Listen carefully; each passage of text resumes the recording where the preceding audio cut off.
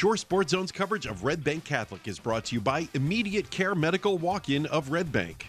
Shore Sports Zone's coverage of Middletown South is brought to you by Angela Alessi and Weichert Realtors.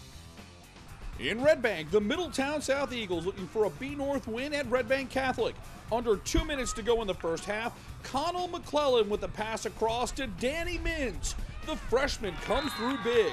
At the half, the Eagles with a 1-0 lead. Middletown South has a young roster with talent. Mins on the corner kick here. Check out Tyler Jerome on the redirect. That's an awesome shot. It deserves another look.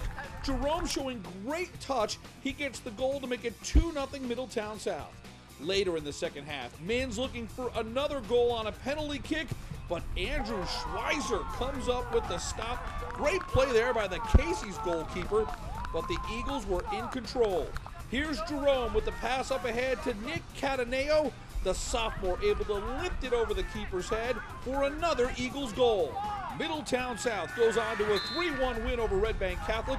2 freshmen and a sophomore find the net. The Eagles improved to 5-6-1 on the season. For more Jersey Shore sports, log on to shoresportzone.com.